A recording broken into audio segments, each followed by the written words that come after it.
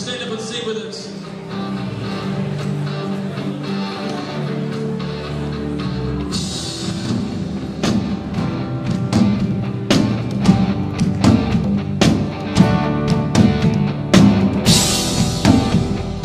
And we're here to offer up praise. Let's lift His name up this morning.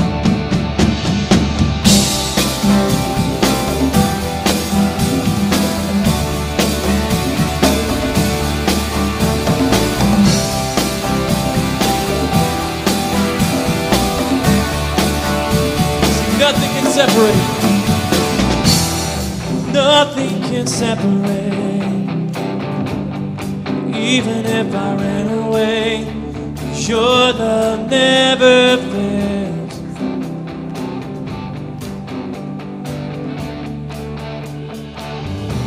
I know I still make mistakes, but you have new mercies for me every day. Your love never fails. Lift it up, church. Sing, you stay. You stay the same through the ages. Your love never changes. There may be pain in the night, but joy comes in the morning.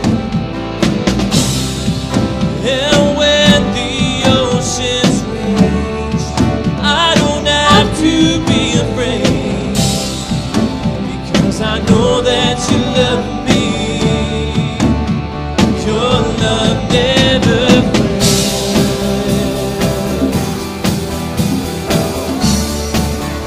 The wind is strong. Wind is strong and the water's deeper. I'm not alone here in these open seas. Sing it. Your love never fails.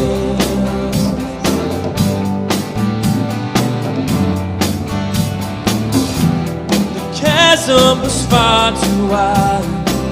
I never thought I'd reach the other side, but your love never fails. Lift it up, sing, you stay. You stay the same through the ages. Your love never changes. There may be pain in the night, but joy comes in the morning. And when the oceans rage, I don't have to be afraid, because I know that you love me. Yes, your love never fails.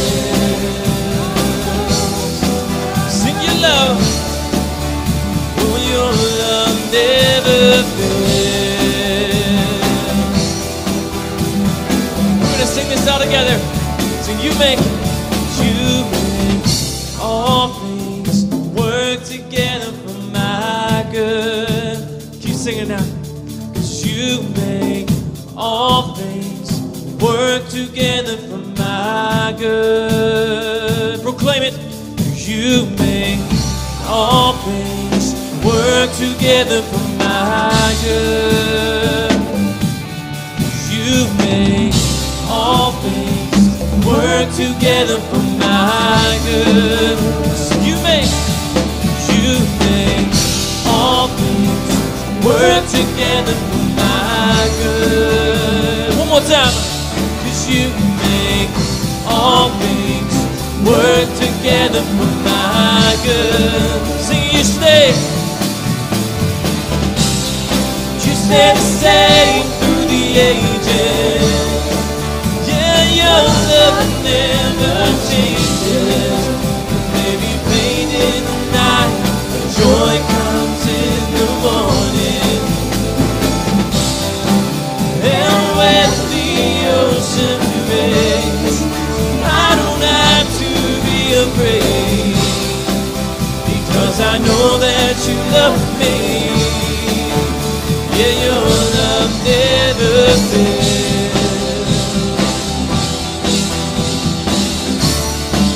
Yeah, your love never fails.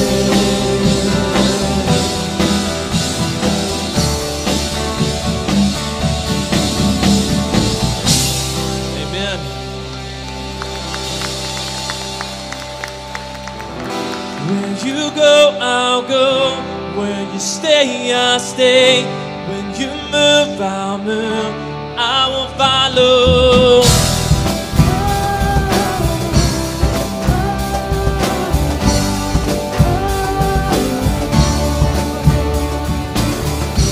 All your ways are good. All your ways are sure. Yes, I will trust in you alone. Higher than mine, high above my life. I will trust in you alone, in you alone. Sing it out, church. Where you go, I'll go. Where you stay, I'll stay. When you move, I'll move. I will follow you. Who you love, I'll love. How you serve, I'll serve. In this life I lose, I will follow you. Yeah, I will follow you. Yeah, light unto the world. Light unto the world. Light unto my life. Yes, I will live for you alone. You're the one I seek, knowing I will find. And all I need is you alone. And you alone. Sing it out now. Where you go, I'll go. Where you stay, I'll stay. When you move, I'll move. I will follow you. Who you love, I'll love. How you serve, I'll serve. If this life I lose, I will follow you. Yeah, I will follow you. Yeah, yes, I will follow you. Yeah, I will follow you. Yeah, in you there's life everlasting. In you there's freedom for my soul. In you there's joy, unending joy. Hey, let's just hear the voices singing now. In you there's life everlasting. Come on. In you there's freedom for my soul. In you there's joy, unending joy. In you there's life everlasting. Yes, there is. In you there's freedom for my soul. In you there's joy, unending joy. And I will follow. Where you go, I'll go. Sing it. Where you stay, I'll stay. When you move, I'll move. I will follow you. Whom you love, I'll love. How you serve, I'll serve. If this life I lose, I will follow. Where you go, I'll go. Where you stay, I'll stay. When you move, I'll move. I will follow you. Whom you love, I'll love. How you serve, I'll serve. If this life I lose, I will follow you. Yeah, let's follow. We'll follow. Yes, I will follow you. Yeah, I will follow you. Yeah. Come on, let's get the hands together. Give praise. Amen. Lord is faithful, amen. Glad to be with you guys today. Glad to worship with you. We are here because we believe that God is mighty. And He's mighty to do things beyond what we could ask or comprehend. Ephesians 3:20 says that. He's just faithful and He's great. If we could do it ourselves, we wouldn't need Him. We wouldn't need to praise Him. We wouldn't need to worship Him. But He deserves our praise. He doesn't need us, but He wants us. That's our God. He is the mighty God of the universe. And wherever He says we go, that's where we go. The people He says to love, that's who we love. And for God so loved the world. If he loves the world, I think we should too. We're here to worship. Won't you just pray with me for a moment? Lord, we ask you to enter the room. We just ask you take everything we have to offer, Lord. You've given it to us so we can give it back. We lift everything up in the name of Jesus Christ. May this service be blessed in your name and for you alone. In your name we pray. Amen.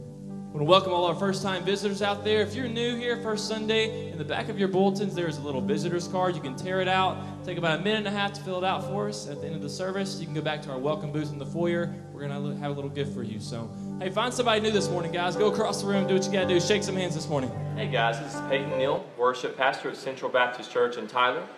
Check us out Sunday mornings at 9:45 for our small group Bible studies, as well as our 10:45 worship service. If you need more information, feel free to visit us at www.centraltyler.org, or if you need more information, just check out the number below. Thank you for watching the video of our service today. We would love to see you here soon.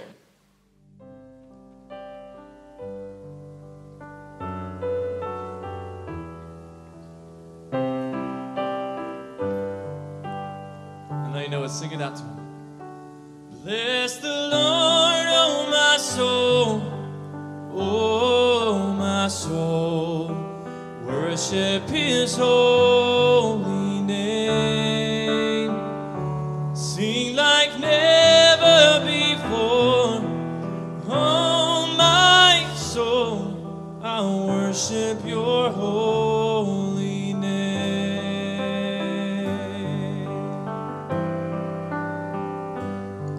The sun comes up. It's a new day dawn.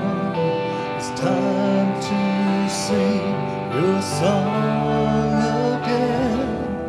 Whatever may pass and whatever lies before me, let me be singing when the evening comes.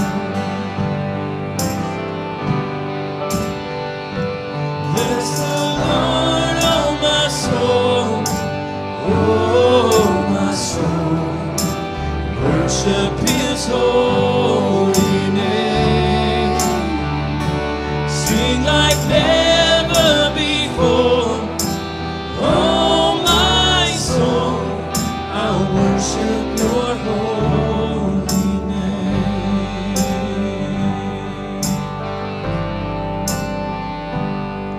You're rich in love and you're slow to anger. Your name is great and your heart is kind. For all your goodness I will keep on singing. 10,000 reasons for my heart to find. Bless the Lord, oh my soul, oh my soul, worship his holy name. Sing like never before. Oh my soul, I'll worship your holy name.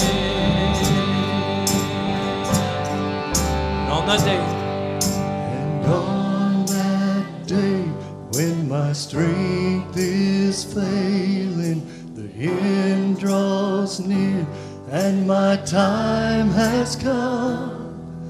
Still my soul will sing your praise unending. 10,000 years and then forevermore.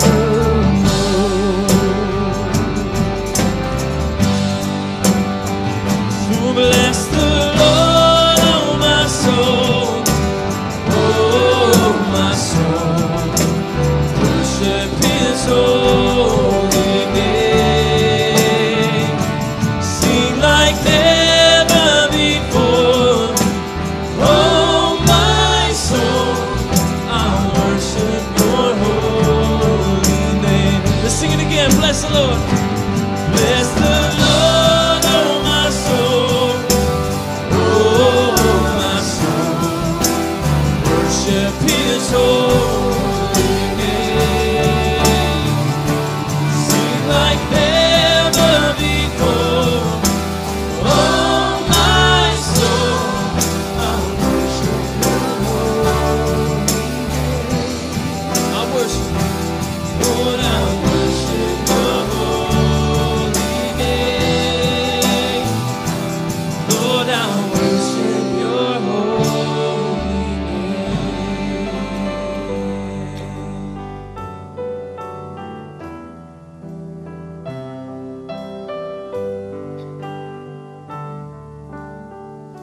Sing like never before.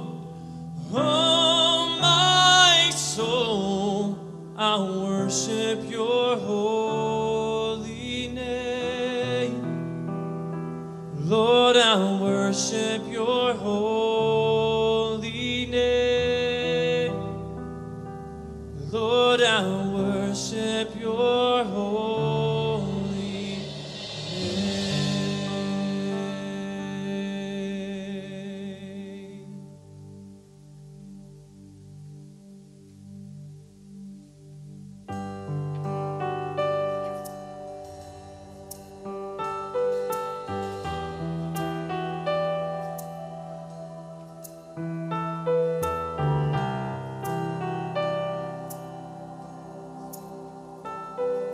When my wife and I, we were trying to put this song together, just kind of felt the Lord just spoke the words, it's time to shine. And at first I thought God was like, yeah, it's time for me to shine. And I'm sure He wants that. But I came across a passage of Scripture after writing that phrase down where it says, He calls us a light upon a hill. We're supposed to shine His light. And we're supposed to shine His love. And really this is speaking for the church. It's time to shine. It's time to shine God's love. He's already shining out. It's time for us to display it. It's displayed through us. And when we seek it, we can speak the message over people. In Psalm 91, He says that He is our refuge. And our God is a great God. And no enemy can stand against Him. And it's just straight Scripture. It's nothing that we could come up with ourselves. I mean, it's just from the Bible. Just go read it. But I just feel like it's just the message we want to display. It's time to lift His name up, and it's time to shine His light for the people. I just wanted to sing that with you guys. If you'll stand and sing it with us. Sing it together. Time to shine, light of the world, from the sky, Your grace falls down. Let hope arise. Let's sing that again. Time to shine. Time to shine, light of the world, from the sky, Your grace falls down. Let hope arise. Filled with love. Filled with love, our walls came in. Nothing can stand, almighty defense. Let hope arise.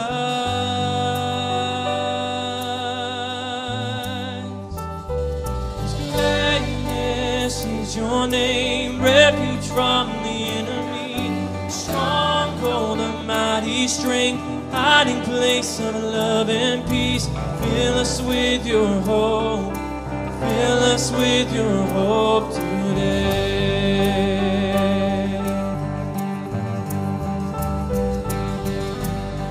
Filled with love, our walls cave in. Nothing can stand, almighty defense. Let hope arise.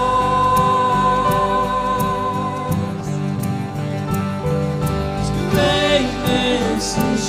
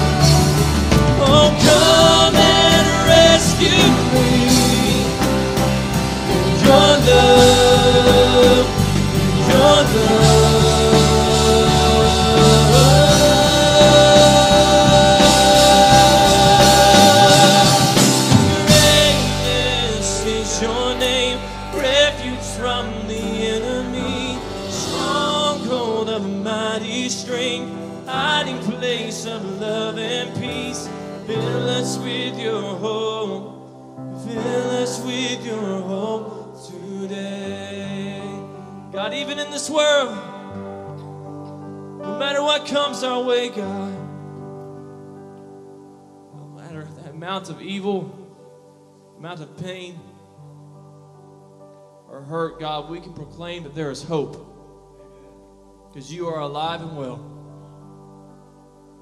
You are alive. And as long as there's light upon the darkness, God, there's always hope. You've already defeated death. Let's sing that one more time together. Let's make it our prayer. That our God is our hope. Sing it. Sing, greatness is your name, refuge from the enemy, stronghold of mighty strength, hiding place of love and peace. Fill us with your hope. Fill us with your hope today.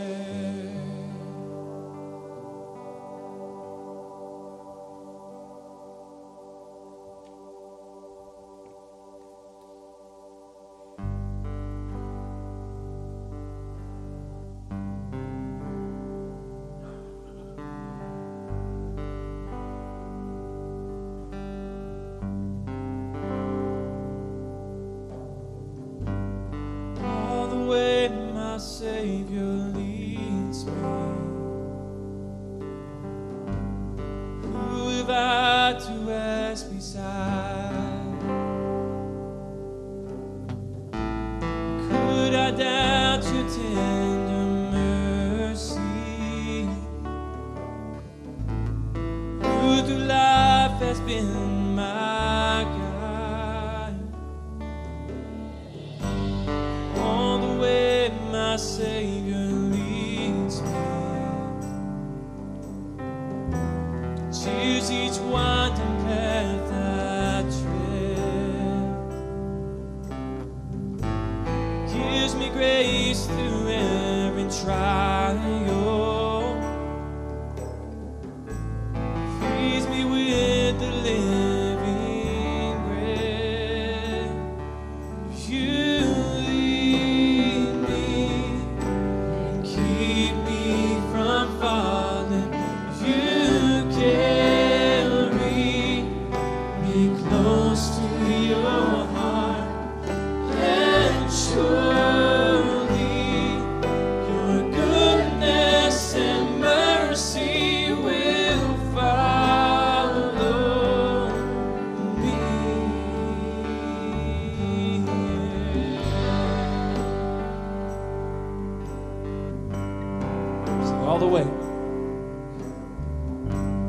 all the way my Savior leads me. All the fullness of His love, all the sureness of His promise, and the triumph of His.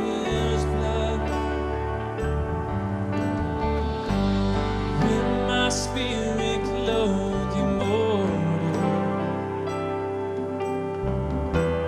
wings its flight to realms of day. This is my song through endless ages. Jesus led me all the way. Sing Jesus. Jesus led me all the way. You lead me and keep me from falling. You carry me close to your heart, and surely your goodness and mercy will follow.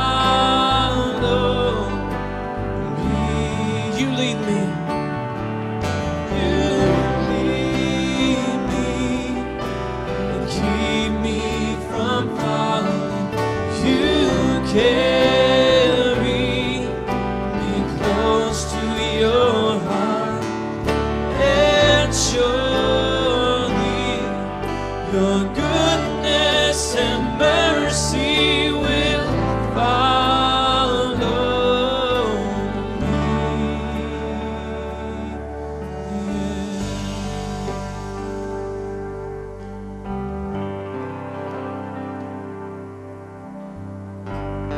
You're holding me, God, in your arms. Hold me in your arms, dear Savior. Hold me close. Sing all the way. All the way my Savior leads me. All the way my Savior leads me. Let's just keep singing it. All the way my Savior leads me. All the way my Savior leads me. That's our prayer, God. All the way. All the way my Savior leads me. All the way my Savior leads me.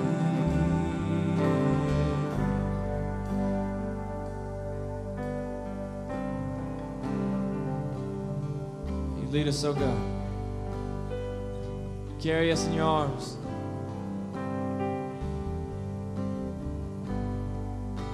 It's faithful, God. Would you bow your heads with me, Lord?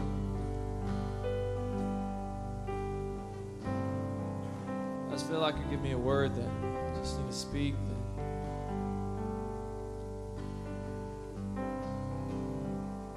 There's never a lack of hope. Oh, the name of Jesus is involved. There's always hope. You never fail. Ever. In the history of the universe, you have never failed. You are the God, it says in the scriptures, Lord, you're the God that created the heavens first, and then he stretched them out. As he just said, go. You stretch them out. You measure the universe in the span of your hand. There's always hope. We have a God as mighty as you. Let our hope be in you, Lord. All of our hope.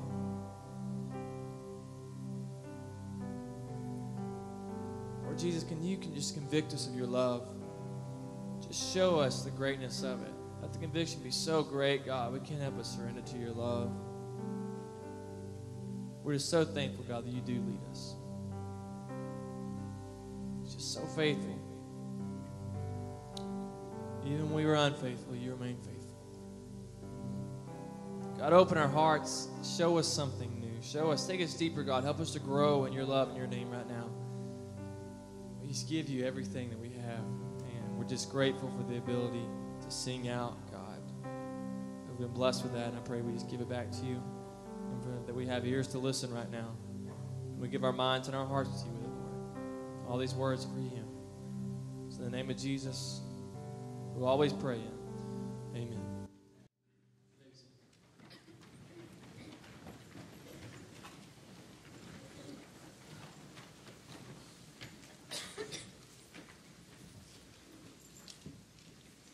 Galatians chapter 2 in your Bibles. Galatians chapter 2. We are talking about the life of the Apostle Paul and how he risked his life to tell his story. He risked to reach others. We've been challenging you to think about how you can take the powerful reality of Christ in your life and share it with other people. We've been looking at this great hero of the faith. Today I want to look at verse 11 out of chapter 2, and I'll read down through verse 21 if you'll follow along with me. Chapter 2 of Galatians, down through verse 11. It says, Now when Peter had come to Antioch, I withstood him to his face because he was to be blamed. For before certain men came from James, he would eat with the Gentiles, but when they came, he withdrew and separated himself, fearing that those who were of the circumcision. And the rest of the Jews also played the hypocrite with him, so that even Barnabas was carried away with their hypocrisy. But when I saw that they were not straightforward about the truth of the gospel, I said to Peter before them all, if you, being a Jew, live in the manner of Gentiles and not as the Jews, why do you compel Gentiles to live as Jews?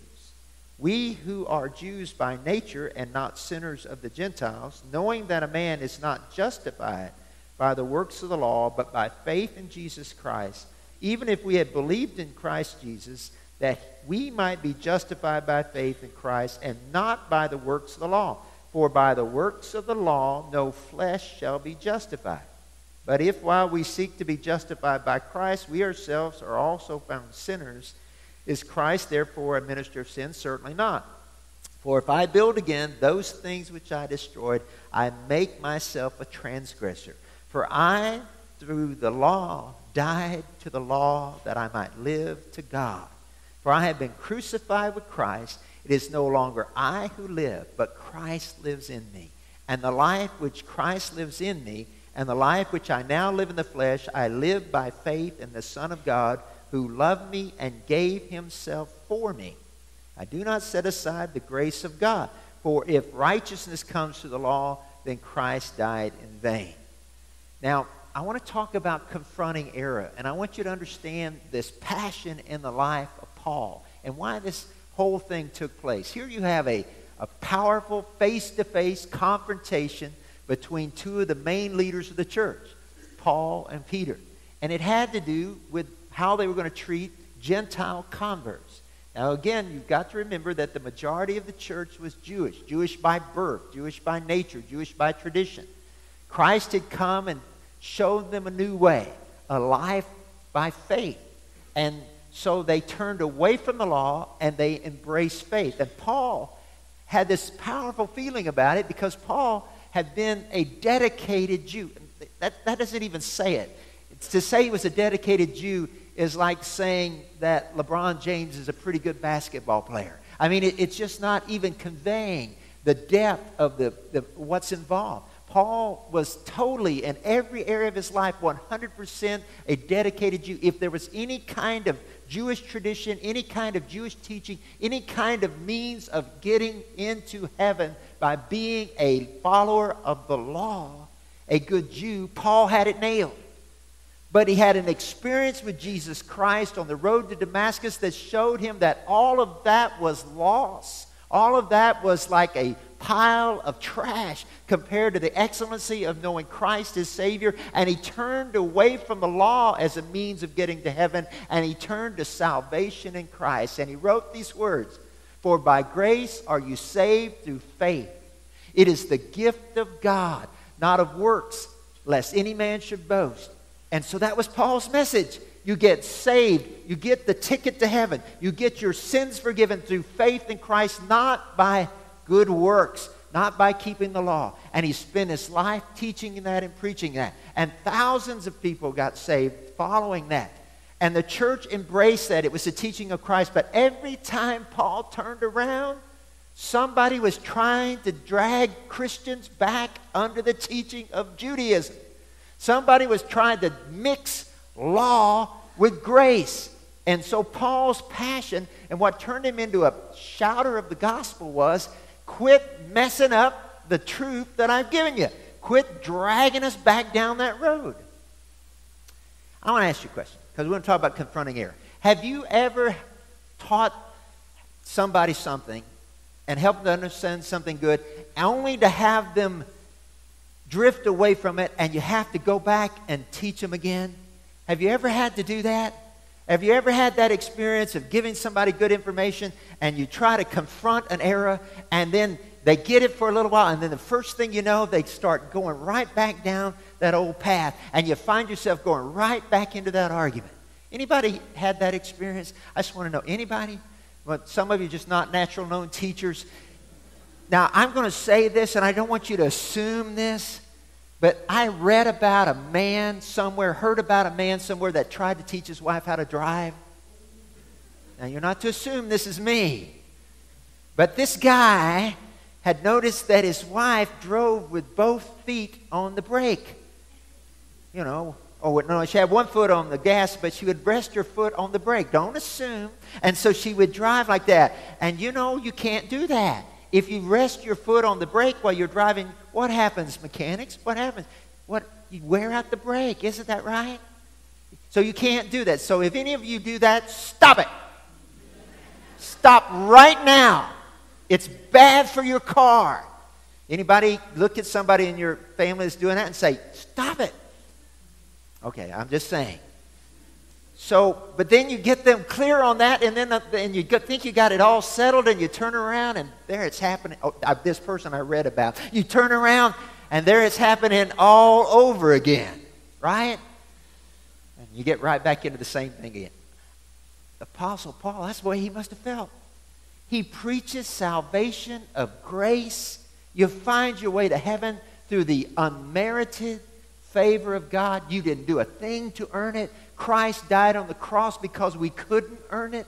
He gives us free salvation. It's not cheap because he paid for it with his life, but it is free. For by grace are you saved. And what's the criteria? It's faith, and people get saved by faith. And every time he turns around, they start trying to drag him back to law. So we need to talk about being confronters of error. It is the nature of every human interaction that there will be occasional flaws. Our innate confusion as human beings, we're often confused, right? We're confused a lot of the time. It's like the guy who had a sign and he was standing there and said, I am confused. K-O-N-F-U-S-E-D. I am confused. And somebody said, you don't spell confusion with a K. He said, that's how confused I am. But most of the time, we're confused. Our innate confusion, especially about spiritual things, means we can easily get off track. Paul was determined that the grace he taught so freely would not be watered down or diluted. Now, he spent his life trying to bring clarity to several errors. One, the paganism that was rampant in Roman culture. Secondly, the pantheism, a little bit different thing, that drew attention and honor away from Christ, that God is everywhere and in everything. And he said, no, Christ is everything. But seemingly his greatest struggle was to keep religious leaders, people who knew Christ, many of them, from turning the gospel of grace into a works religion. And Paul continued to be a shouter of the gospel because of the attacks on grace he saw in the early church. Listen, there's just some things we have to live and die on. And Church of the Lord Jesus Christ, we have to die on this mountain. The way to heaven is faith in Jesus Christ without any works attached to it. We have to die on that mountain. That's what Jesus brought us. That's the truth. And you know, the church, and I'm talking the church generic, the church universal, has through the centuries just mucking it up. They keep trying to drag something along with it. They keep saying, yes, you get saved in Christ, but you got to have all these rituals of the church you also keep. No, you don't. You get saved by faith in Jesus Christ. No, you get saved by Jesus in Christ. People say it's faith in Christ that saves you. But then you got to also be baptized. No, you don't. You need to be baptized because it's the right thing to do. But you get saved by faith in Christ. That's what saves you.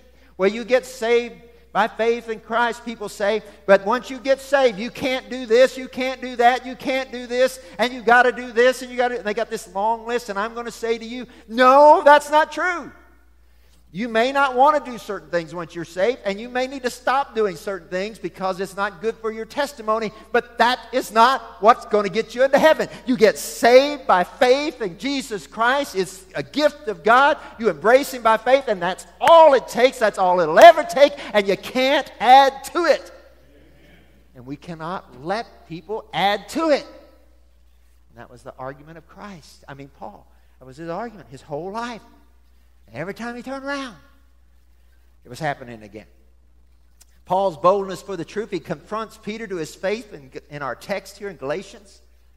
Because Peter had been eating with the Gentiles like there was no problem, Gentile converts, and some of the Jews come up from Jerusalem, and he's afraid to be seen with them. And he said, I got in his face. And I said, what are you doing, Peter? You're trying to drag these people back under the law. He battled on the behalf of Gentile converts to Christianity in the Jerusalem Council. We're going to look at that a little more in fact, if you want to turn to Acts chapter 15, we'll see that passage. He deliberately debated the Jewish leaders, and every synagogue he visited throughout his entire preaching career about this issue. It's salvation and faith.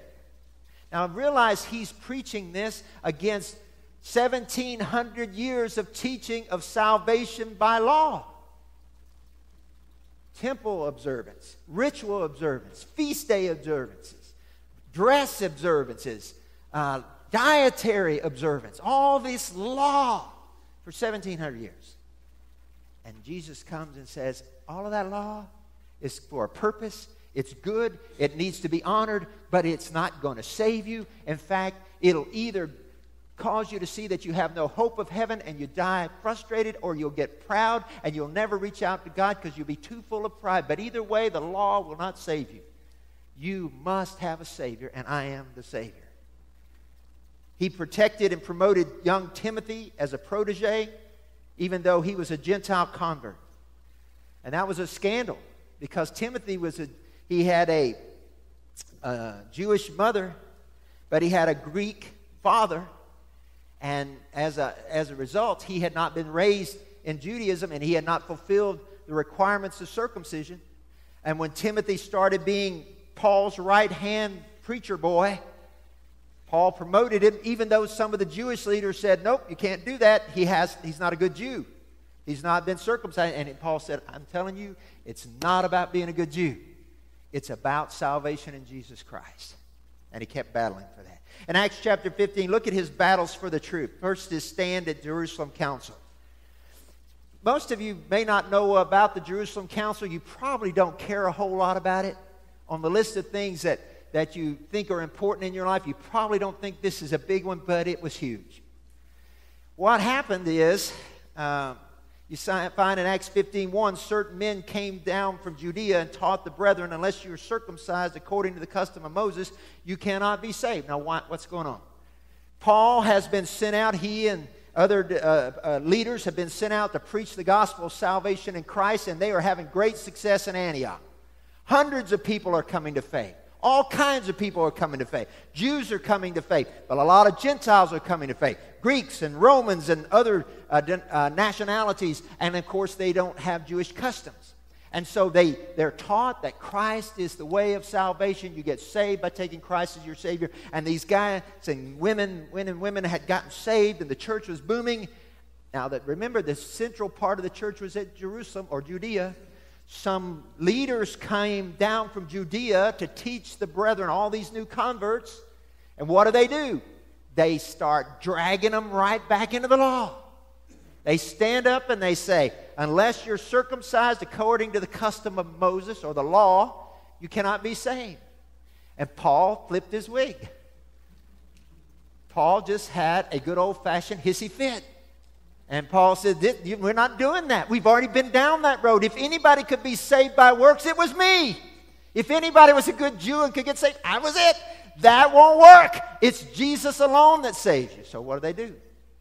What did good Christians do when they got a difference of opinion? They get on the phone and gossip about each other. But because phones hadn't been invented, or Facebook, they had a meeting, a council in Jerusalem. And they called the leaders of the church together and said, we got a problem here. We got some good Jewish believers, good, dedicated Jewish believers. We got some great new converts who are Gentiles.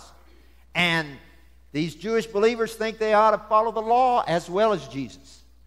And Paul and some of the others think we ought to just follow Jesus and not tack on the law. So let's have a discussion. And so they have a discussion.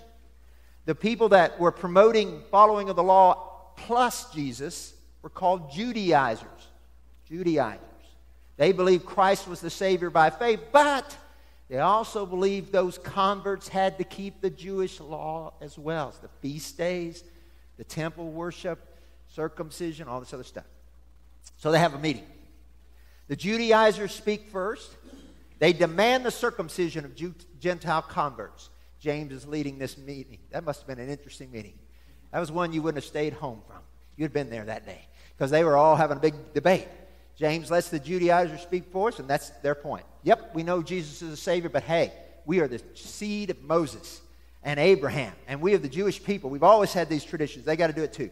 Peter gets up, to his credit, and relates an incredible experience he has where he is confronted by God in a dream not to call what God has called holy unclean, and that enables him to go to his first Gentile convert, Cornelius, a Roman centurion, and that Cornelius gets saved and his followers get saved, and they get filled with the Holy Spirit. So Peter says, baptize them, because it's obvious they're filled with the Holy Spirit. They're obviously saved, baptize them. And so he says it's obvious that God is saving Gentile converts who have no understanding of the law at all. Then Paul and Barnabas speak about the work at Antioch among the Gentiles. And then they make a decision. What do we have to do? Now you say, I don't care about any of that. I just want to get the Lubies for lunch. Well, listen. Here's the thing. That decision is why you are not wearing phylacteries on your wrist and on your forehead as Christians. Why you're not, some of you will eat catfish for lunch and some of you may have shrimp, and that'll be okay. And why you're not having to wear a robe with tassels on the end of your garment so you don't forget the law, and why you don't have to go to Jerusalem once a year to make your sacrifice at the tabernacle in the temple. What? No, the point is this. Listen, the point is, are we going to be Jews plus Jesus, or are we going to be Christians with a Jewish heritage? And guess who won? We're going to be Christians with a Jewish heritage. So they said three things, okay? Tell them they don't have to worry about getting circumcised. That must have been a big whoo to the guys at Antioch. You don't know what I'm talking about, look it up later. Okay. They don't have to get circumcised. But there were three things they had to do. He said, I want them to abstain from things offered to idols, abstain from strangled animals and their blood, and blood in food, no drinking or eating blood products, and abstain from sexual immorality. And other than that, follow Jesus, and do the work. That's the reason I get in trouble here. I got to be so careful. It's amazing how much trouble I can get into. But occasionally I run into Christian people who have been saved by grace and Jesus, and they know He's the means of salvation. And the first thing I know, they're wanting to keep the Feast of the Tabernacles, or they're wanting to follow some Jewish dietary law, or they're wanting to do this or that. And listen, as much respect and admiration as we must always have for our Jewish tradition, we are not Jews. We are Christians. We are Christians. And our first allegiance is to Christ. And we get saved through faith in Christ. Now, if you want to follow Jewish dietary laws because you think they're healthier, go for it. But don't tack it on to whether or not you're a good Christian, because it has nothing to do with your Christianity. That little extra didn't cost you anything in the sermon. I just threw that in. Galatians chapter 3. Let me give you two summaries of Paul's statement, and then I'm going to give you some application. Galatians chapter 3. Paul summarizes his position on faith versus the law. In 3 verse 1, O foolish Galatians, because this is what was happening in Galatia. They were trying to drag them back under the law. O foolish Galatians, who has bewitched you that you should not obey the truth? We're in verse 1 of chapter 3 of Galatians. Before whose eyes Jesus Christ was clearly portrayed among you as crucified. This only I want to learn from you. Did you receive the Spirit by the works of the law or by the hearing of the faith? Paul's blunt, isn't he? How did you get saved? Did you get saved by keeping the law, or did you get saved by faith in Jesus Christ? That's what that verse is asking. Well, obviously they got saved by faith in Christ, because that's what he preached to them. So he says in verse 3, Are you so foolish, having begun in the Spirit, are you now being made perfect by the flesh? Have you suffered so many things in vain, if indeed it was in vain? Therefore he who supplies the Spirit to you and works miracles among you, does he do it by the works of the law or by the hearing of faith? Just as Abraham believed God and it was accounted unto him for righteousness, therefore know that only those who are of faith are sons of Abraham. And the Scriptures foreseeing that God would justify the Gentiles by faith, preaching the gospel to Abraham beforehand, said, "In you all the nations shall be blessed." So then, those who are of faith are blessed by believing in Abraham. And then skip down to chapter 5, verse 1 through 6. He says, "Stand fast, therefore, in the liberty with which you have been made free. Stand your ground in the freedom of Christ, by which Christ has made us free, and do not be entangled again with the yoke of bondage. Indeed, I, Paul, say to you that if you become circumcised, Christ will profit you nothing. I testify again to every man who becomes circumcised that he is debtor to keep the whole law. You have become estranged from Christ. You who attempted to be justified by law, you have fallen from grace. For though we through the Spirit eagerly wait for the hope of righteousness by faith, for in Christ neither circumcision nor uncircumcision avails anything but faith working through Christ." Well, we could spend a whole another hour doing this, but here's the thing. Let me summarize. Salvation begun in faith cannot be perfected by the law. It is begun by faith. It is perfected by faith. Abraham, the hero of Judaism, was made righteous in the sense that he believed God, and it was counted unto him for righteousness. So if you want to count yourself a Jew, recognize the foundations of Judaism are faith, and it was faith that justified Abraham. The law brings a curse on its follower. Cursed is the law because it's the schoolmaster. It shows you that you're a sinner. The law was a schoolmaster in verse 24 of chapter 3 that showed you that you need salvation and you should stand firm in the faith with which God has made you free. This is our mountain to die on. Listen to me, church. We can change a lot of stuff. We do it all the time. In fact, this is one church where change just doesn't happen in the nursery. It happens all over the place. We change all the time, all this time. We'll do whatever we need to do. But listen, there's some things we got to die on. We have to die on this salvation by faith and faith alone. Don't let that get watered down. And then chapter 2 of Ephesians, just one more summary and I'll make application. He says, he summarizes again his position that is salvation by faith. Chapter 2, verse 1 says, "And you who he made alive, who were dead in trespasses and sin," what you were before Christ, you were dead. You were dying. You were dead to God.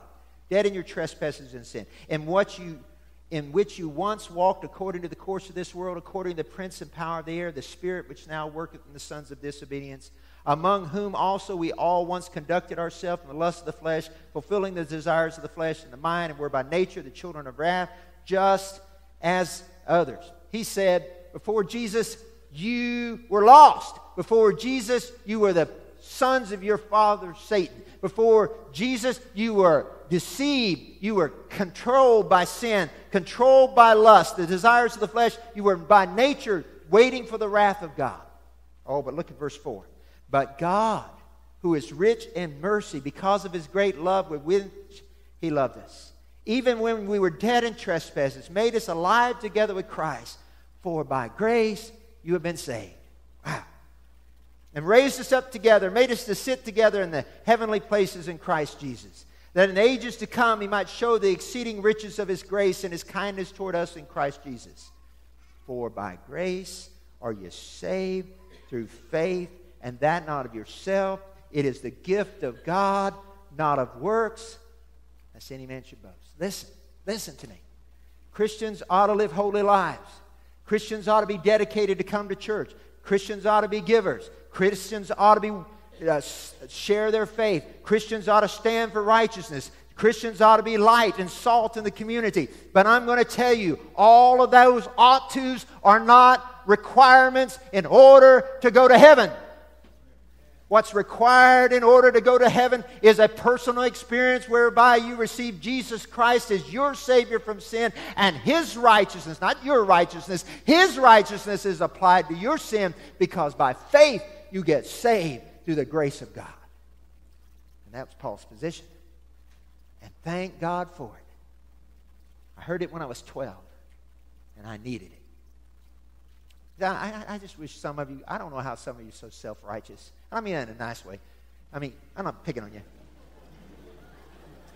I mean, you're nice self-righteous. I don't mean you're holier than thou and all that, but you're just kind of comfortable with yourself.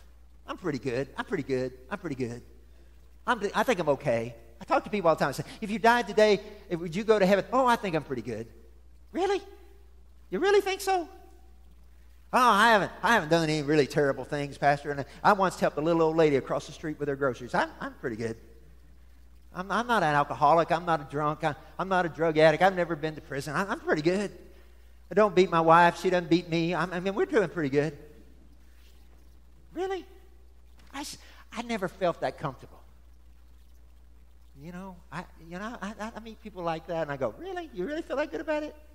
Because, I had a whole other experience. I had a terrible year, the year I was 12, and a wonderful year. I got in some trouble. I stole a bicycle. I don't have time to tell you the whole wonderful story of it. But I know that someday out on the sign we're going to put a golden bicycle because it's a great story. But anyway, I stole this bicycle. And it was culmination, unfortunately, of a lot of stealing. And I was a thief. I just never felt like I'm okay.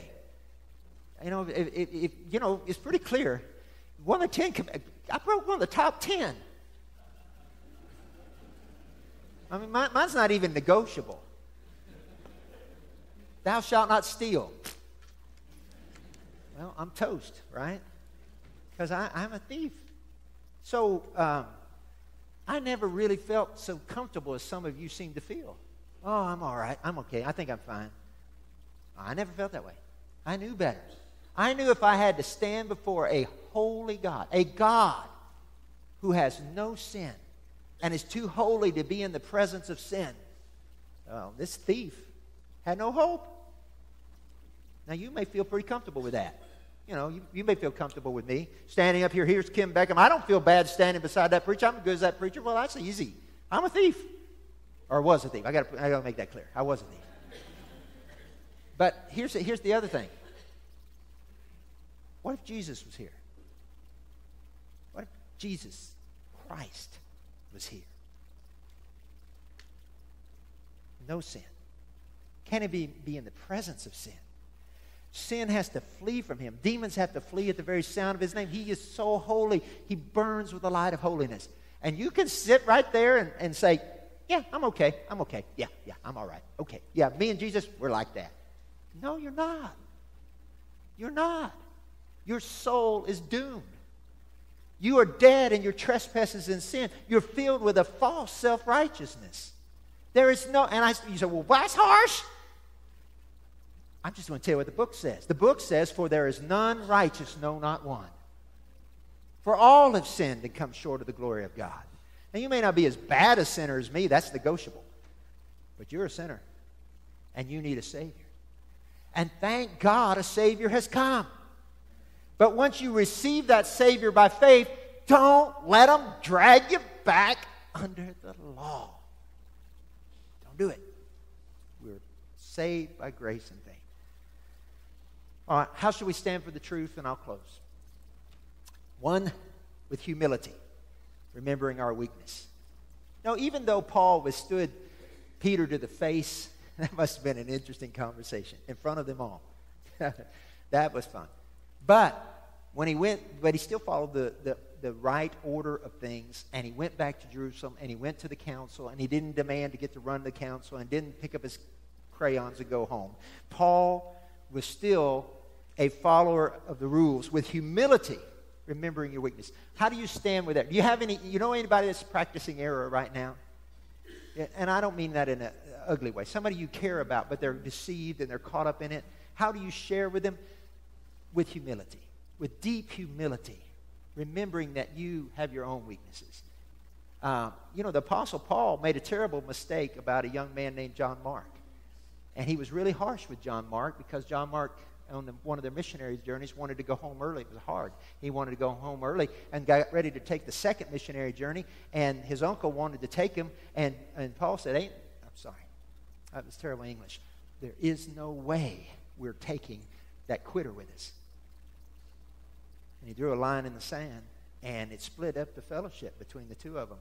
And later, thank God, later in life, Paul writes to Mark, bring John Mark to me. He's profitable to me in the gospel. He made a mistake. He was too harsh. And he had to live with that. Have you ever made a mistake? I did this in my class the other day. Let me help some of you here today. I'm going to practice this. It'll get easier. I want you to say this with me. I was wrong. Some of you just squirming already. But now, are you ready? Okay, I just want you to say it with me. Come on, 1, 2, 3. One more time. I was wrong. Because you know what? Sometimes you are. And so am I. And so we have to show great humility in confronting error, because we can be wrong. Number 2, with gentleness. How do we confront error? With gentleness, not allowing our passion to become aggression. Some of you have had people who don't believe in the things of God get in your face and get ugly. They've called you as followers of God. They've ridiculed your faith. They've attacked you online, Facebook or whatever. They said horrible things about our Savior. You know, we've all seen that in the media, and it happens. So how do we deal with that? Well, 2 Timothy 2, Paul would write this in verse 24, and the servant of the Lord must not strive, but be gentle toward all men, apt to teach, patient, in meekness instructing those that oppose themselves. If God peradventure will give them repentance to acknowledging the truth, and that they may recover themselves out of the snare of the devil, who are taken captive by him in his will. He said, be gentle in your, don't get aggressive. Be gentle. Strive with men with kindness and gentleness. Let your answers be soft. Doesn't mean you don't say the truth, but do it with patience and kindness and gentleness, and leave the door open so that they can come back and talk to you again. One time, and I appreciate anybody trying to do anything for the Lord, but we were out trying to tell people about Christ, and well, no, there's a whole other thing. I had a friend of mine, his mother-in-law, he got saved, and his mother-in-law had not yet met Christ, and he wanted me to come talk to his mother-in-law and tell her how to meet Jesus as her Savior. And so we sit down at the table. First thing out of his mouth, we sit down at the table, and he says, tell this old bat why she's bound for the hot hell. It's not really the tact to take in that. Thankfully, the Lord was bigger than that, and she did come to Christ. Listen, we should strive with gentleness and meekness. Peradventure, God will open the door. And the last thing, when we confront error, we do it with a determination to honor God above all. Not to salve our own ego, not to boost our own sense of intellectual skill or greatness, not to prove ourselves right in everybody, with a deep desire to honor God above all. That I want God to be honored by this conversation. I want God to be honored by what we're doing here today. Sometimes being a shouter of the gospel means confronting error. How are you doing in that area? Let's stand to our feet as we close this service. Hi, my name's Kim Beckham. I'm the pastor of Central Baptist Church. Thanks for tuning in today and being a part of this worship service. I hope you found the message helpful and the worship inspiring. If you don't have a church home, please come check us out on a Sunday soon. If you should have any question about today's message or just want to talk about spiritual things in general, please check us out on our website and email us or call us at Central Baptist Church, 903-561-6361. So glad you are a part of the worship today. Come see us soon. God bless you.